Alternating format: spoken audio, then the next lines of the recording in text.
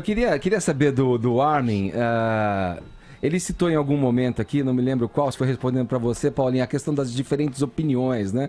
Eu vou Respondendo você sobre a música eletrônica, para onde vai evoluir. Boa. E eu vou perguntar para ele sobre essa relação com a crítica, né? O que ele pensa dos críticos, que muitas vezes detonam o trabalho de DJs, frente ao trabalho de um músico que toca um instrumento e tal.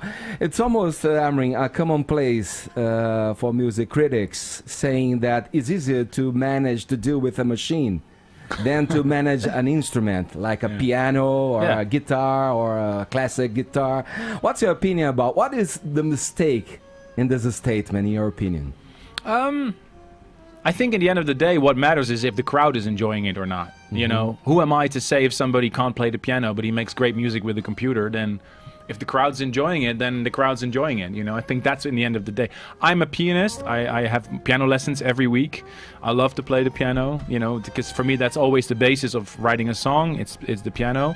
My brother is a really skilled guitar player. I love the sound of the guitar.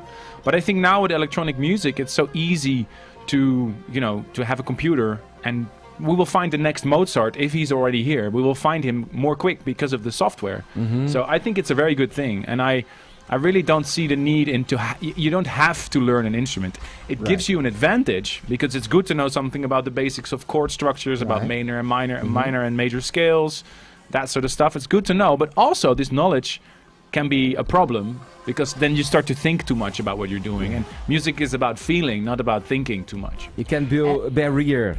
Yeah, when you know, like you're saying. Bom, ele tá dizendo que quem é ele para dizer, né? De uma pessoa não sabe tocar um instrumento, mas chega no fim do dia, faz uma música eletrônica e põe todo mundo para se divertir. Isso, na verdade, é o que interessa.